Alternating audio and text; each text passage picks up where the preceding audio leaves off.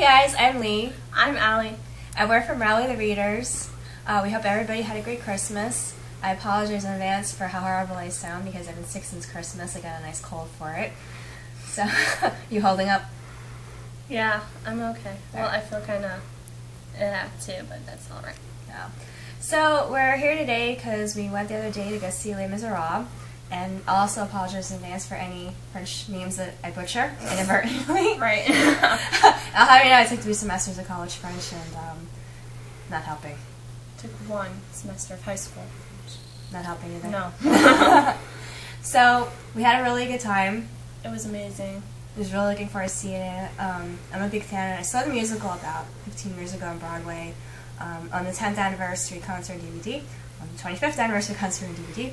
So I was really, really, really excited to go see it. I just got on board with this whole Les Mis train, so I'm still kind of new to it. How was it for you not having read the book? I read the abridged version. I had to read it for school a really long time ago, and not having seen the musical before. You saw the, what did we watch, the 25th?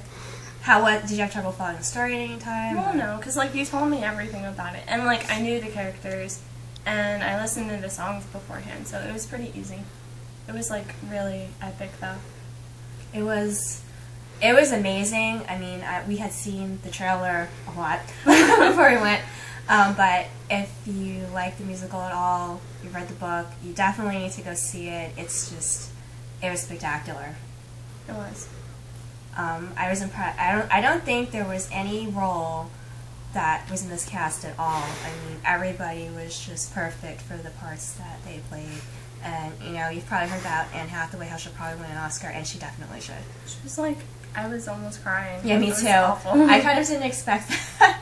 It was really, really sad. I mean, she sang so beautifully, and I think Hugh Jackman should win an Oscar too. Yeah, they all should.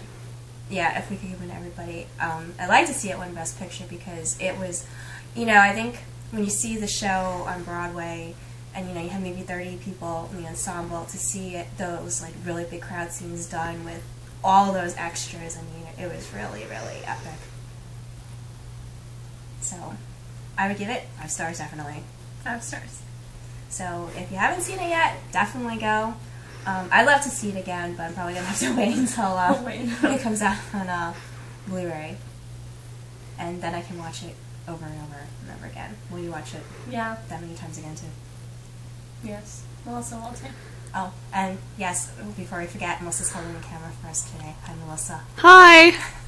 You didn't want to come, huh? No. Will you watch it when we get it? I want to read it before I watch it. That's the only thing. Are you watching forever? Are you going to read the abridged version or the full version? The abridged version. Nobody's got time for that. I forget how big the unabridged is. It's got to be at least 7,000 pages. I'll read it. Abridged or unabridged? Unabridged. I'll tell you everything that happens. Very full name.